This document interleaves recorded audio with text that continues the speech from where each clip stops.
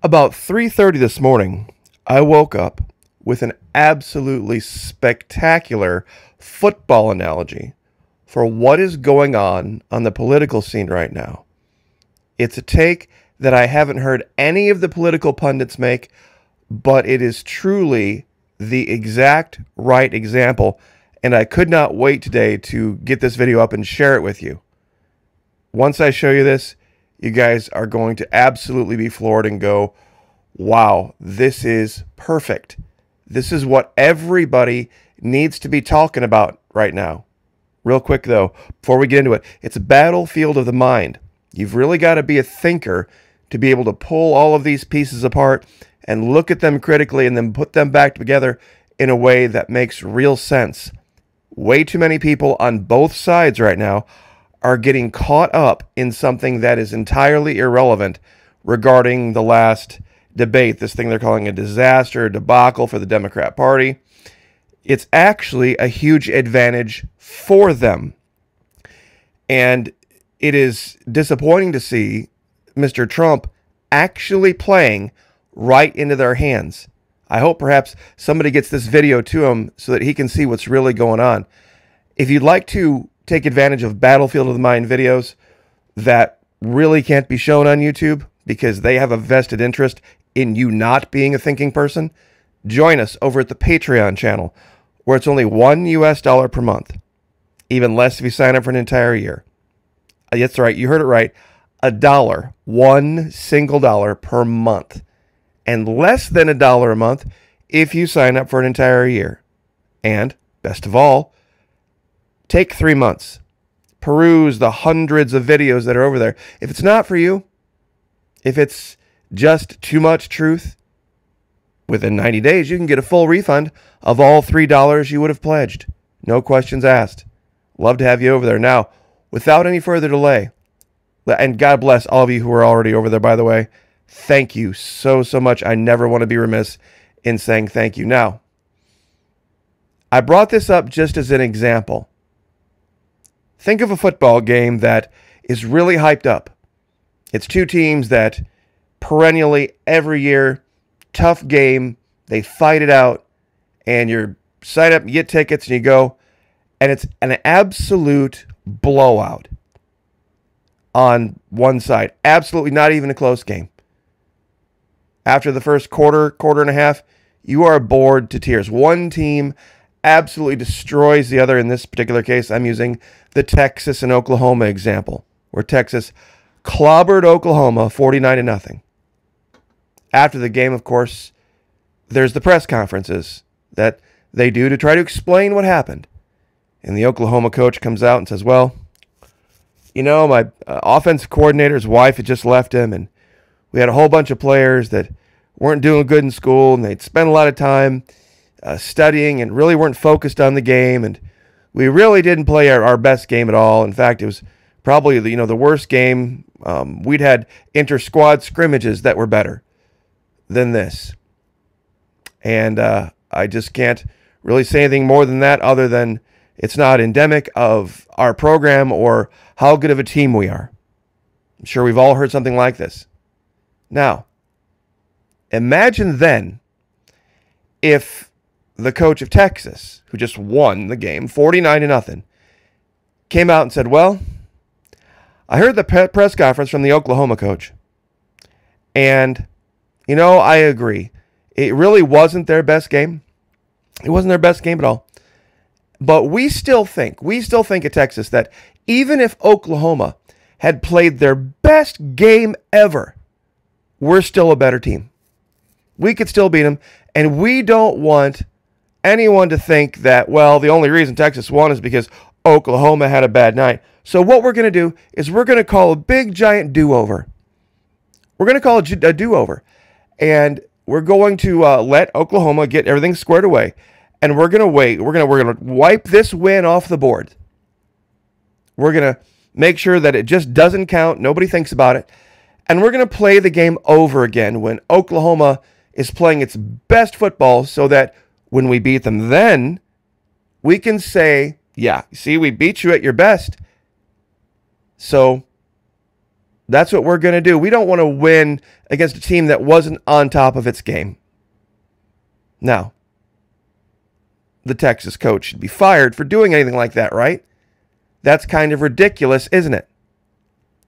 You see, in football, much like in the military, they teach you that when you're going up against an enemy, adversary, an opponent, you have to be better on your worst day than your opponent is on their best day. See, the excuses don't matter. And if you go out and clobber somebody, absolutely destroy them, you say, well, guess what? That was their moment. They had a chance to get out there on the same gridiron as we did and put their best effort forward, and they flopped. We beat them. Doesn't matter what their excuses are. We're not redoing the game. We are 1-0. Now, riddle me this. Why in the hell would Donald Trump want another debate with Joe Biden? He just clobbered him.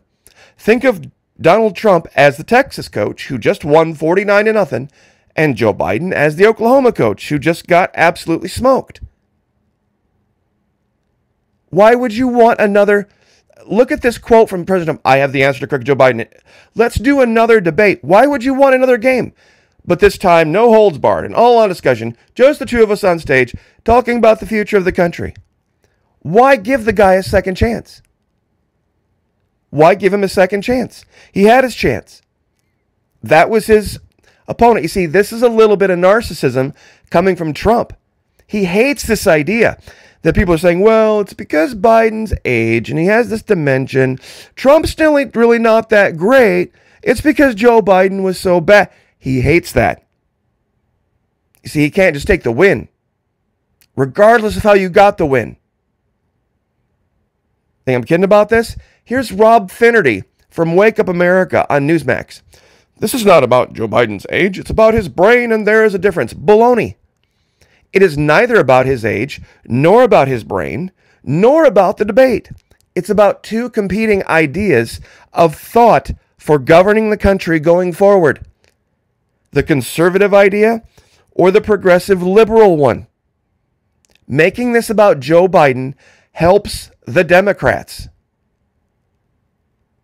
Because none of the topics matter. Well, because the Democrats can say, well, we really are right about abortion. But Joe Biden, because of his age and mental state, couldn't really articulate it well. And just insert the word economy, immigration, all this, about all of it. And it gives them the free pass. It gives them the out to say, boy, if we replace him, boy, that's it. Trump better. We're going to go fix his little red wagon. And believe me, Trump should be thinking about this critically. You just won 49-0. Take your 1-0 and go on to the next game.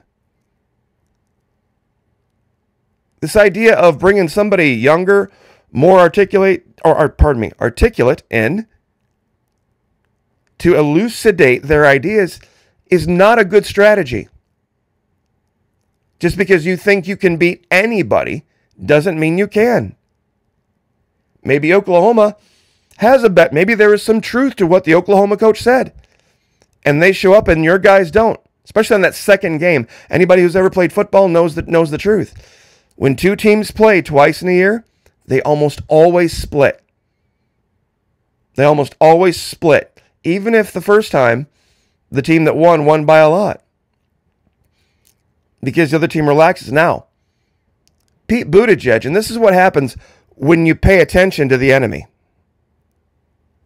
You see, I also remembered something Pete Buttigieg said a long time ago when he was actually running against Joe Biden for the nomination for president last time. This is a quote from the debate. Pete Buttigieg said this: "Nominate me," Pete Buttigieg speaking, "and you get to see the President of the United States, speaking of Donald Trump, stand next to an American war veteran and explain why and here comes some slander, why he chose to pretend to be disabled when it was his chance to serve. Now, he is, of course, referring to President Trump when he was much younger, getting a doctor to say that he had bone spurs to avoid the draft in Vietnam. Now, this is a huge pile of doo-doo that Buttigieg stepped in here. Now, some might think, well, wait, Florida Maquis, that would be a tough thing for Trump to somehow explain. Wouldn't that make him squirm? No. You see, there is a really big distinction between Pete Buttigieg's military service and what was going on during the Vietnam draft, and the people who Buttigieg alleges to represent would side with Trump. You see, the Democrats love to run out this idea of a woman's right to choose, a woman's right to choose. Shouldn't it really be a person's right to choose? You see, back then, there was a draft going on when Trump served. A conscription. The U.S. government was forcibly rounding up young men who didn't want to serve. Maybe they did, maybe they didn't. Didn't matter. Forcibly rounding up, using a lottery, the young men of America to put them through boot camp, the absolute minimum possible amount of military training to send them into the meat grinder in Vietnam. 58,000 U.S. military members lost their lives, 153,000 wounded, 766 POWs, allegedly, of which 114 allegedly died in captivity. And there were questions about Mr. Trump having bone spurs, but yet being able to letter in a lot of contact sports. See, allegedly he couldn't march. But during his time when he was in school, when he was not in the military, he soccer, football, baseball, basketball, wrestling, a lot of contact, a lot of physical sports that he did really, really well in, but allegedly couldn't march because of bone spurs. Now, all Mr. Trump would have to do is look at Pete Buttigieg and say, Mr. Buttigieg, you talk about a woman's right to choose what she can or what she should or should not do with her body, being her own choice. Mr. Buttigieg, did you sign up voluntarily to serve in the Navy? Of course you did. Of course you did, because we have an all-volunteer force now. You were not conscripted. You were not forced against your will by the government to go into a meat grinder in an illegal war in Asia. See, during my time, Mr. Buttigieg, the U.S. government was rounding up people and forcing them into military service, forcing them to pick up a weapon, whether they wanted to or not giving them any right to choose, and go kill people they had no idea who they were. Mr. Buttigieg, are you saying now that if you were president of the United States at that time or now in the future, that you would be for rounding up the young people of America against their will, forcing them into the absolute minimum amount of military training that you would have to go into a meat grinder? I wonder what his youth supporters and Gen Z, the liberals, would say about that. See, right now the U.S. Army is struggling to recruit, as most of Gen Z is ineligible to serve due to factors like obesity, drug use, and tattoos. You see, funny story, back then in the lottery, they didn't ask those questions. If you were fat, they made you skinny. If you were a drug user, you stopped. If you had tattoos, oh well, you're going anyway. You're going anyway, because believe me, if all these guys thought they had to do was go get a tattoo, or gain some weight, or smoke some reefer, to get out of the draft, they would have. But they didn't. And a lot of them didn't come home. See, right now, Gen Z is asking some really, for all of the problems that Gen Z has, they're smart enough and educated now to be asking some really hard questions of the military about what they should expect. You see, they hear all the benefits. You see, it's kind of one of those dirty little secrets about recruiters. Everybody knows they lie, but now their lies are starting to come with teeth. And these young people are asking questions. So that would be my response to Mr. Buttigieg and his allegation of, I guess you should properly call it, a person's right to choose what they do with their body. Right, ladies? Right, ladies? See, you don't want anybody, some man in government, telling you what you can and can't do with your body. But you have a guy right now who says he's a Democrat, says he's a liberal, says he's on your side, who is quoted as saying that he would like to take Mr. Trump to task for exercising his right to choose, to not be forced to do something wildly more immoral than anything you could imagine at the behest of government.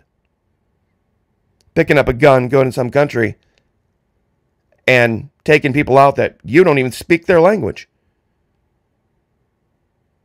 See, this shows a little bit of ignorance and youth. And this is something, I hope this gets to Trump. I hope he hears this video, if he ever is confronted with this question again by somebody who signed up willingly and voluntarily to go be an officer in the military of his own volition. You see, he wasn't rounded up by the government. Oh, and by the way, funny story, Mr. Buttigieg. You see, if you had gotten into the military back when Mr. Trump would have been eligible for the draft, and they found out about your, let's see, what shall we call it, proclivities, you would have gotten out. You see, you wouldn't have even been allowed to serve. You would have been labeled at that time as a mentally ill degenerate and put into a psych ward because you're a gay man.